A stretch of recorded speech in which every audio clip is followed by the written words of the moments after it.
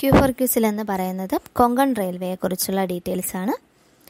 ബ്രിട്ടീഷുകാർ ഇന്ത്യക്ക് നൽകിയ വലിയ സംഭാവനകളിലൊന്നാണ് റെയിൽവേ. എന്നാൽ അതേ ബ്രിട്ടീഷുകാർ പോലും അസാധ്യം എന്ന് തീർത്ത് പറഞ്ഞ റെയിൽപാതയാണ് സ്വാതന്ത്ര്യത്തിന് 50 വർഷങ്ങൾക്ക് ശേഷം പശ്ചിമഘട്ട മലനിരകളിലൂടെ കടന്നുപോകുന്ന കൊങ്കൺ റെയിൽവേ. തെക്കേ ഇന്ത്യയിൽ ഡെക്കാൻ പീഠഭൂമിക്ക് പടിഞ്ഞാറ് അറബിക്കടലിന് സമാന്തരമായി ഏതാണ്ട് 1600 കിലോമീറ്റർ നീളത്തിൽ തല ഉയർത്തി നിൽക്കുന്ന വമ്പൻ വിസ്മയമാണ് പശ്ചിമഘട്ടം. യുനെസ്കോയുടെ ലോക പൈതൃക കേന്ദ്രങ്ങളുടെ പട്ടികയിലും ലോകത്തിലെ ഏറ്റവും സമ്പന്നമായ 8 ജൈവ കലവറകളിലും ഇടം നേടിയ പ്രകൃതിയുടെ ഈ അത്ഭുതത്തിൻ്റെ മടിത്തട്ടിൽ മനുഷ്യൻ പടുത്തുയർത്തിയ മഹാ അത്ഭുതമാണ് കൊങ്കൺ റെയിൽവേ. കർണാടക, ഗോവ, മഹാരാഷ്ട്ര എന്നിവിടങ്ങളിലെ തീരദേശ ജില്ലകൾ ഉൾപ്പെട്ട 720 കിലോമീറ്റർ നീളമുള്ള തീരദേശ മേഖലയാണ് കൊങ്കൺ. കൊങ്കൺ തീരത്തിലൂടെ ഒരു റെയിൽപാത എന്ന ആവശ്യം ആദ്യം ഉയർന്നത് 1980കളിലാണ്. തുറമുഖ നഗരങ്ങളായ മുംബൈക്കും മംഗലാപുരവും തമ്മിൽ കൊങ്കൺ തീരത്തിന് സമാന്തരമായുള്ള പശ്ചിമഘട്ട മലനിരകളിലൂടെ ബന്ധിപ്പിക്കുകയായിരുന്നു ഈ പാതയുടെ ലക്ഷ്യം.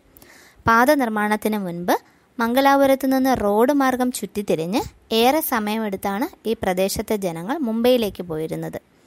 രത്നഗിരിയിൽ നിന്നുള്ള പാർലമെന്റ് അംഗം നാദ് പൈ, ദേശീയ നേതാക്കളായ മധു ദന്തവതെ, ജോർജ് ഫെർണാണ്ടസ് എന്നിവരാണ് കൊങ്കൺ റെയിൽവേ എന്ന ശക്തമായ ആവശ്യം ആദ്യം ഉന്നയിച്ചത്.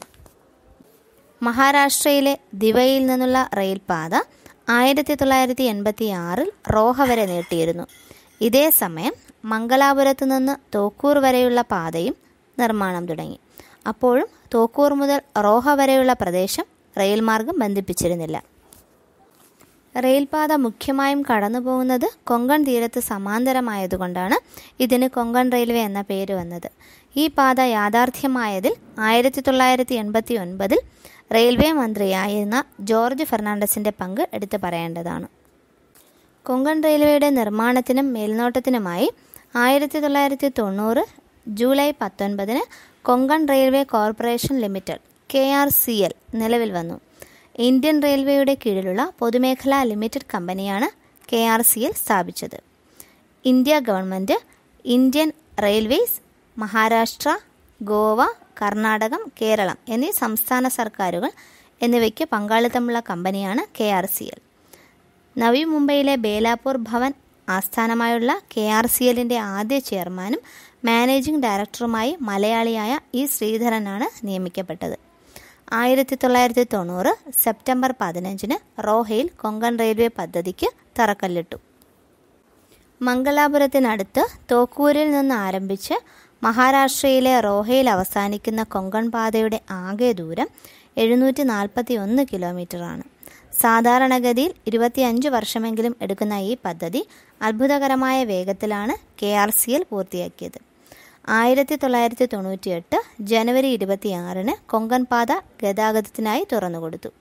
ദുർഘടമായ മലമ്പ്രദേശത്ത് ചെറുതും വലുതുമായ 2000-ഓളം പാലങ്ങളും 90-ലേറെ തുരങ്കങ്ങളും നിർമ്മിച്ച് പാത പൂർത്തിയാക്കാനെടുത്തത് വെറും 7 വർഷമാണ്.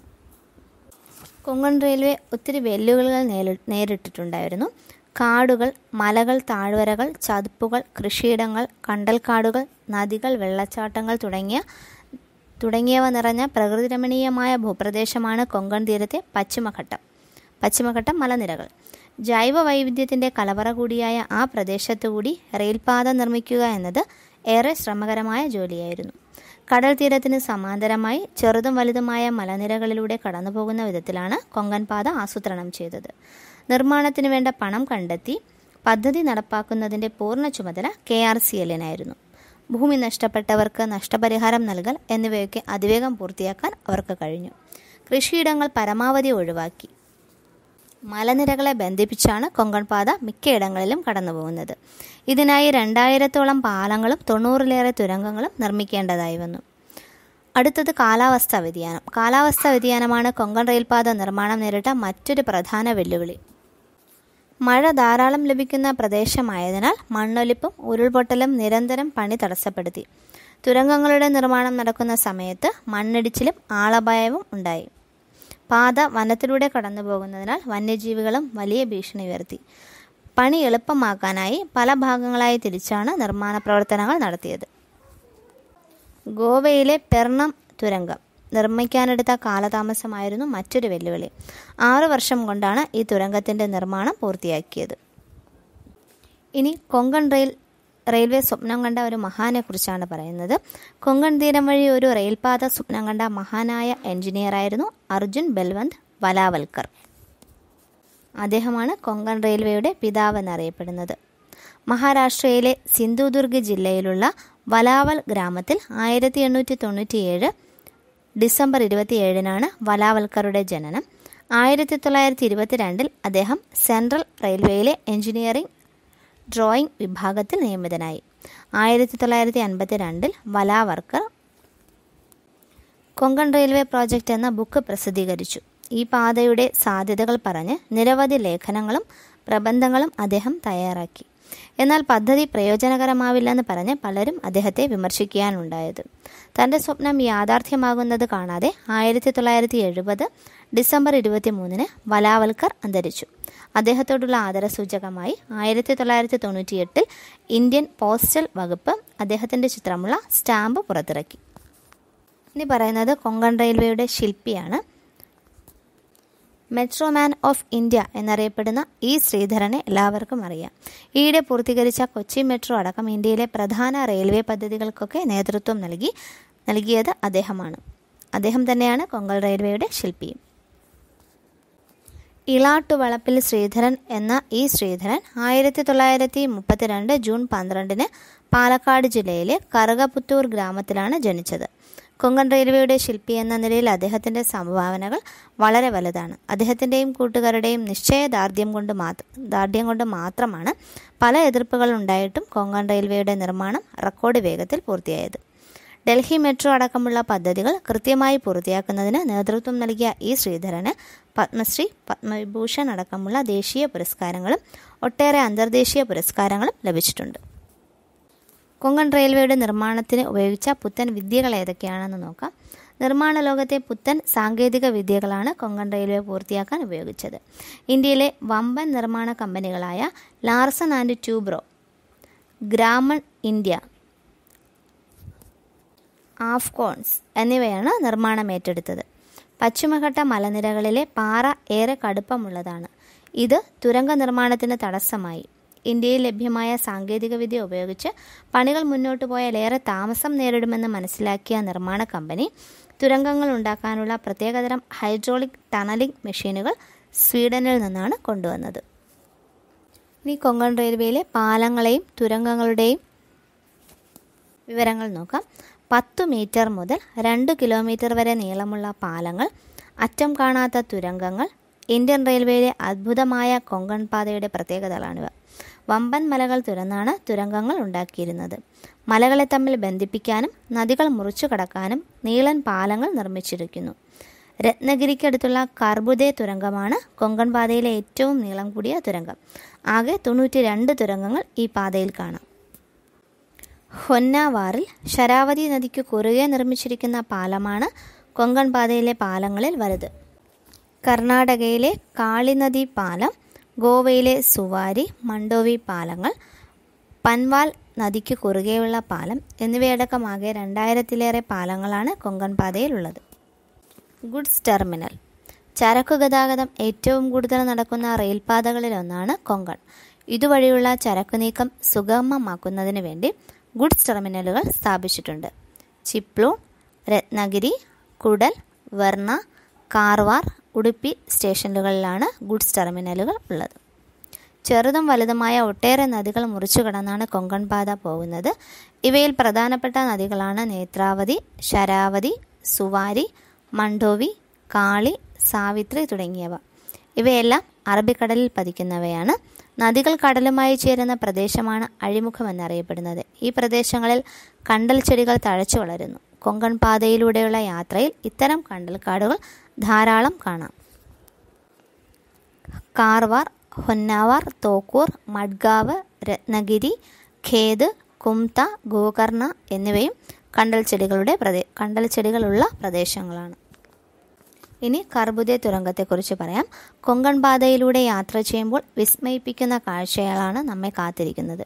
തുരങ്കങ്ങളും പാലങ്ങളുമാണ് അതിൽ പ്രധാനം. കർബുദേ തുരങ്കം ശരാവതി റെയിൽ ബ്രിഡ്ജ് പൻവാൽ വയഡക്റ്റ് എന്നിവയാണ് അവയിൽ പ്രധാനം. നീളത്തിൻ്റെ കാര്യത്തിൽ ഇന്ത്യയിൽ 2ാം സ്ഥാനത്തുള്ള തുരങ്കം കൊങ്കൺ പാതയിലാണ്. കർബുദ എന്നാണ് ഈ തുരങ്കത്തിൻ്റെ പേര്. കൊങ്കൺ പാതയിൽ രത്നഗിരിക്കടുത്ത് സ്ഥിതി ചെയ്യുന്ന ഈ തുരങ്കത്തിന് 6.5 കിലോമീറ്റർ നീളമുണ്ട്. 1997 ഈ തുരങ്കത്തിൻ്റെ നിർമ്മാണം പൂർത്തിയായത്.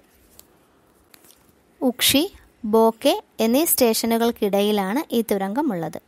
ഉക്ഷിക്ക് അടുത്തുള്ള കൺട്രോൾ യൂണിറ്റിൽ നിന്ന് കർബുദ തുരങ്കത്തിൻ്റെ പ്രവർത്തനങ്ങൾ നിയന്ത്രിക്കുന്നു. ഏകദേശം 7 മിനിറ്റ് എടുത്താണ് ട്രെയിനുകൾ തുരങ്കത്തിൻ്റെ ഒരറ്റത്ത് നിന്ന് മറ്റേ അറ്റത്തേക്ക് എത്തുന്നത്.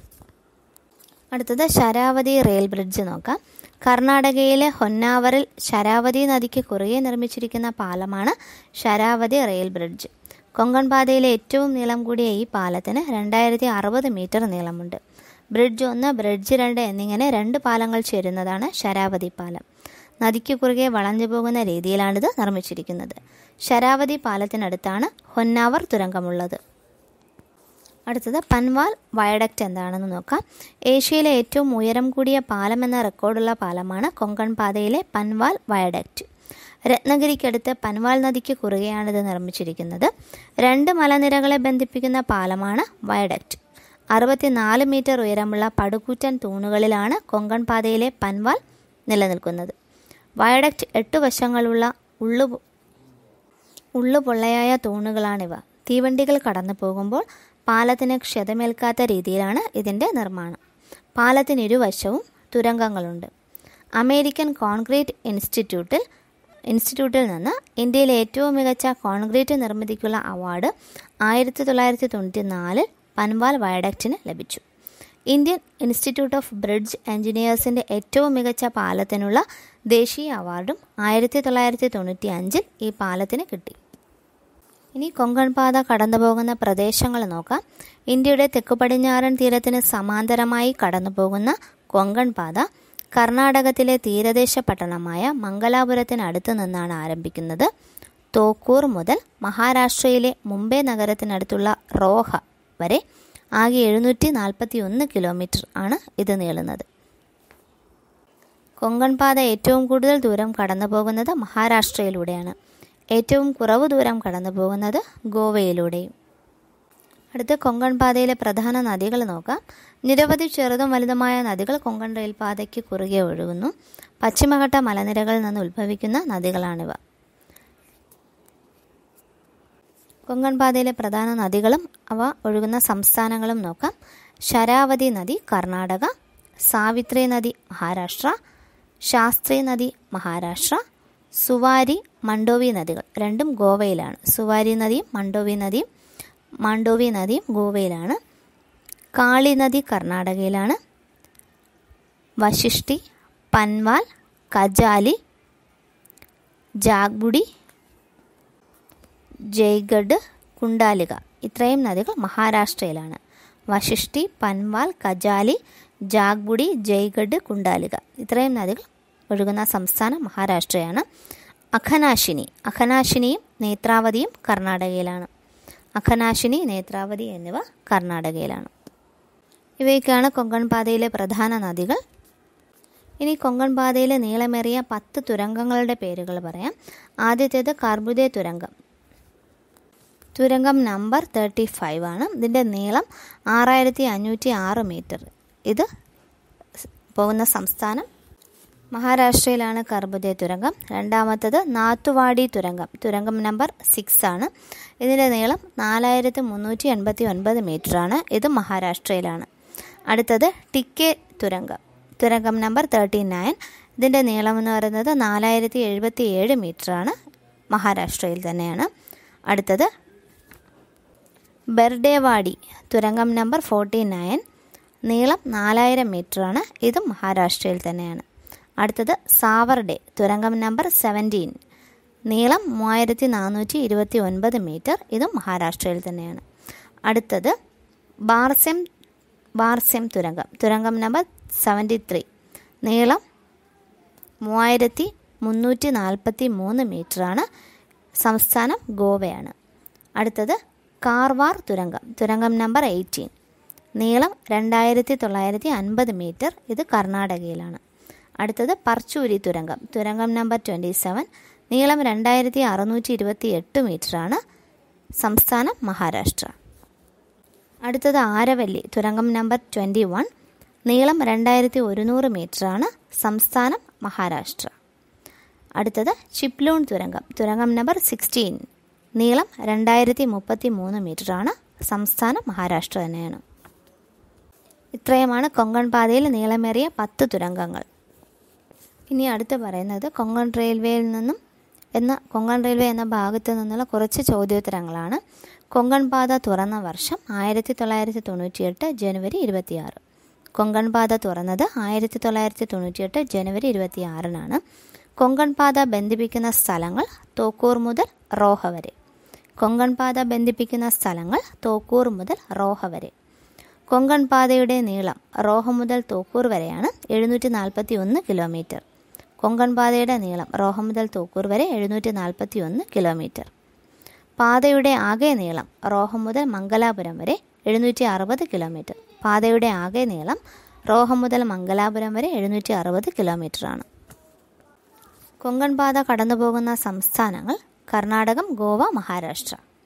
കൊങ്കൺ പാത കടന്നുപോകുന്ന സംസ്ഥാനങ്ങളാണ് കർണാടകയും ഗോവയും മഹാരാഷ്ട്രയും. കൊങ്കൺ റെയിൽവേയുടെ ആദ്യ മാനേജിംഗ് ഡയറക്ടർ ആരായിരുന്നു?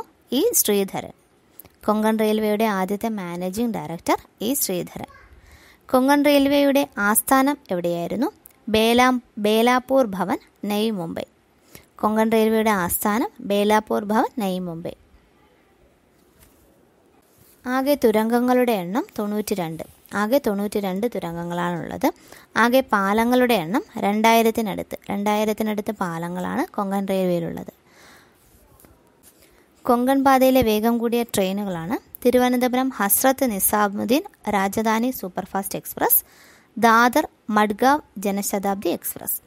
കൊങ്കൺ പാതയിലെ വേഗം കൂടിയ ട്രെയിനുകളാണ് ആദ്യത്തേത് തിരുവനന്തപുരം ഹസ്രത്ത് നിസാമുദ്ദീൻ രാജധാനി സൂപ്പർഫാസ്റ്റ് എക്സ്പ്രസ്, രണ്ടാമത്തേത് ദാദർ മഡ്ഗാവ് ജനശതാബ്ദി എക്സ്പ്രസ്. ഏറ്റവും കുറഞ്ഞ ദൂരം സഞ്ചരിക്കുന്ന train Madgaon Karwar DEMU train. ഏറ്റവും കുറഞ്ഞ ദൂരം സഞ്ചരിക്കുന്ന ട്രെയിനാണ് മഡ്ഗാവ് കാർവാർ ഡെമു ട്രെയിൻ. കൊങ്കൺ പാതയിലൂടെ ഓടിയ ആദ്യത്തെ ട്രെയിൻ ഏതാണ്? Mangalapuram Udupi passenger. March 20-നാണ്. 1993 March 20-നായിരുന്നു ഇത്. കൊങ്കൺ പാതയിലൂടെ ഓടിയ ആദ്യത്തെ ട്രെയിന് മംഗലാപുരം ഉടുപ്പി പാസഞ്ചറാണ്. ഇത് ഓടിയത് 1993 മാർച്ച് 20-നാണ്. കൊങ്കൺ പാത മുഴുവനും സഞ്ചരിച്ച ആദ്യത്തെ ട്രെയിനാണ് നേത്രാവതി എക്സ്പ്രസ്. കൊങ്കൺ പാത മുഴുവനും സഞ്ചരിച്ച ആദ്യത്തെ ട്രെയിൻ നേത്രാവതി എക്സ്പ്രസ്. കൊങ്കൺ പാതയിലെ ഏറ്റവും നീളം കൂടിയ പാലം ഏതാണ്? ഹൊന്നാവറിലെ ശരാവതി റെയിൽ ബ്രിഡ്ജ്. നീളം 2060 മീറ്ററാണ്. കൊങ്കൺ പാതയിലെ ഏറ്റവും നീളം കൂടിയ പാലം ഹൊന്നാവറിലെ ശരാവതി റെയിൽ ബ്രിഡ്ജാണ്. ഇതിൻ്റെ നീളം 2060 മീറ്ററാണ്. കൊങ്കൺ പാതയിലെ ഉയരം കൂടിയ പാലം ഏതാണ്? പൻവാൽ വയഡക്റ്റ്. കൊങ്കൺ പാതയിലെ ഉയരം കൂടിയ പാലം പൻവാൽ വയഡക്റ്റ്. കൊങ്കൺ റെയിൽവേയുടെ പേരുമായി ബന്ധപ്പെട്ട ട്രെയിൻ ഏതാണ്? കൊങ്കൺ കന്യ എക്സ്പ്രസ്. കൊങ്കൺ റെയിൽവേയുടെ പേരുമായി ബന്ധപ്പെട്ട ട്രെയിനാണ് കൊങ്കൺ കന്യ എക്സ്പ്രസ്. റോറോ സർവീസ് എവിടെ മുതൽ എവിടെ വരെയാണ്? സുരത്കൽ മുതൽ കോലാട് വരെ. റോറോ സർവീസ് എവിടെ മുതൽ എവിടെ വരെയാണ്? സുരത്കൽ മുതൽ കോലാട് വരെ. റോറോ സർവീസ് എന്താണെന്ന് പറഞ്ഞതിന് ശേഷം അടുത്ത ചോദ്യം നോക്കാം. റോറോ സർവീസ് എന്നത് റോൾ ഓഫ് സർവീസാണ്. റോറോ സർവീസിൻ്റെ പൂർണ്ണരൂപം. റോൾ ഓഫ് സർവീസ് എന്നതാണ് റോറോ സർവീസിൻ്റെ പൂർണ്ണരൂപം. റെയിൽവേ വാഗണുകളിൽ ട്രക്കുകൾ കയറ്റി നിർത്തി കൊണ്ടുപോകുന്നതിനെയാണ് ഇങ്ങനെ വിളിക്കുന്നത്. ചരക്കു നീക്കം സുഗമമാക്കാനുള്ള വിദ്യയാണിത്. ദേശീയപാതയിലെ തിരക്കൊഴിവാക്കാനും ഇന്ധനം ലാഭിക്കാനും ഇതുവഴി കഴിയുന്നു. തീവണ്ടി ഓടുന്നതിനാൽ റോൾ ഓൺ എന്നും ട്രക്കുകൾ ഓടാതെ നിശ്ചലമായി നിൽക്കുന്നതിനാൽ റോൾ ഓഫ് എന്നും പറയുന്നു. മഹാരാഷ്ട്രയിലെ കോലാട് മുതൽ കർണാടകയിലെ സൂറത്കൽ വരെയാണ് കൊങ്കൺ പാതയിൽ റോറോ സർവീസ് ഉള്ളത്. കൊങ്കൺ റെയിൽവേയുടെ പ്രധാന വരുമാനം കൂടിയാണ് ഇത്. അടുത്ത ചോദ്യം നോക്കാം. കൊങ്കൺ പാതയിലെ ഏറ്റവും നീളം കൂടിയ തുരങ്കം ഏതാണ്? കർബുദേ തുരങ്കം, രത്നഗിരി. നീളം 6506 മീറ്ററാണ്. കൊങ്കൺ പാതയിലെ ഏറ്റവും നീളം കൂടിയ തുരങ്കം കർബുദേ തുരങ്കം, രത്നഗിരി. ഇതിൻ്റെ നീളം എന്ന് പറയുന്നത് 6506 മീറ്ററാണ്. കൊങ്കൺ പാതയിലെ ഏറ്റവും പ്രധാനപ്പെട്ട റെയിൽവേ ജംഗ്ഷൻ ഏതാണ്? മഡ്ഗാവ്. കൊങ്കൺ പാതയിലെ ഏറ്റവും പ്രധാനപ്പെട്ട railway junction Madgaon. ISO certification ലഭിച്ച ട്രെയിൻ ഏതാണ്? കൊങ്കൺ കന്യ എക്സ്പ്രസ്. ISO സർട്ടിഫിക്കേഷൻ ലഭിച്ച ട്രെയിനാണ് കൊങ്കൺ കന്യ എക്സ്പ്രസ്. ആദ്യത്തെ മൺസൂൺ ടൈം ടേബിൾ നിലവിൽ വന്നത് 2005 ജൂൺ 15 മുതൽ ഒക്ടോബർ 31 വരെ. ആദ്യ മൺസൂൺ ടൈം ടേബിൾ നിലവിൽ വന്നത് 2005 ജൂൺ 15 മുതൽ ഒക്ടോബർ 31 വരെയാണ്.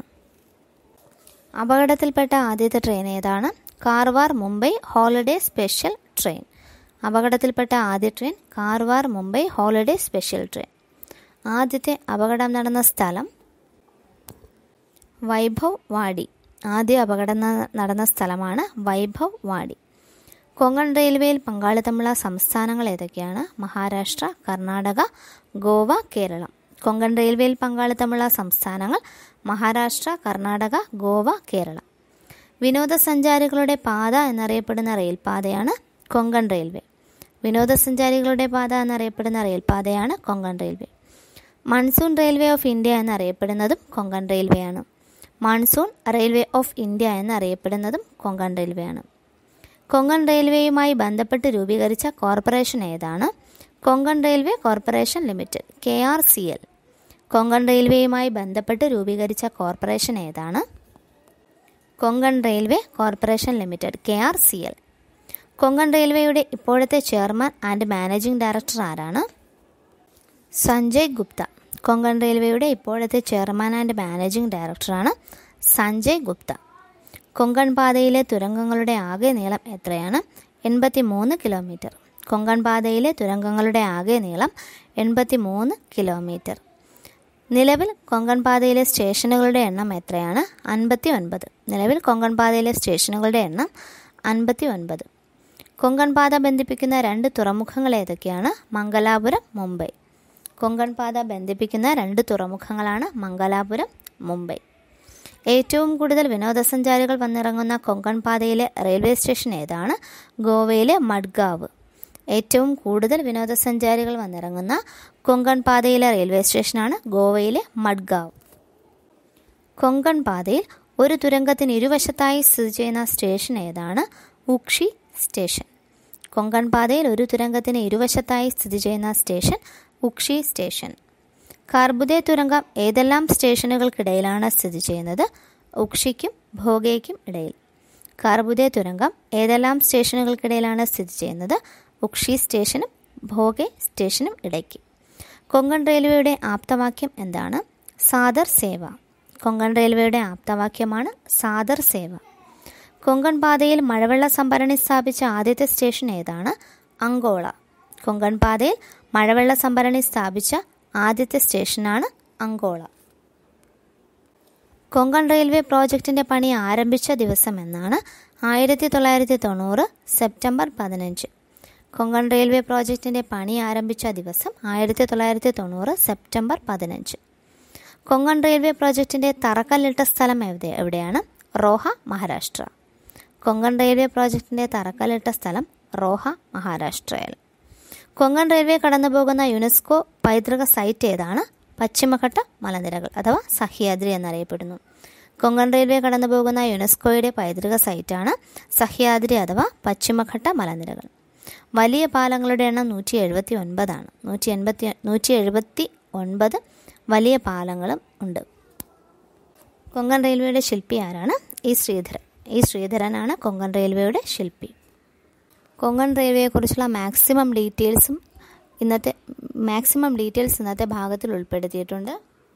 കൊങ്കൺ റെയിൽവേയുടെ നിർമ്മാണത്തെക്കുറിച്ചും നിർമ്മാണ സമയത്ത് റെയിൽവേ നേരിട്ട വെല്ലുവിളികളെക്കുറിച്ചും കൊങ്കൺ റെയിൽവേയുടെ ശില്പി ആരാണെന്നുള്ളതിനെക്കുറിച്ചും കൊങ്കൺ റെയിൽവേ നിർമ്മാണത്തിന് ഉപയോഗിച്ച പുത്തൻ വിദ്യകൾ ഏതൊക്കെയാണെന്നുള്ളതും കൊങ്കൺ റെയിൽവേയിലെ തുരങ്കങ്ങളെക്കുറിച്ചും പാലങ്ങളെക്കുറിച്ചും കൊങ്കൺ പാതയിലെ പ്രധാന നദികളെക്കുറിച്ചും ഇങ്ങനെ ഒത്തിരി ഡീറ്റെയിൽസാണ് ഇന്നത്തെ ഭാഗത്തിൽ ഉൾപ്പെടുത്തിയിട്ടുണ്ടായിരുന്നത്.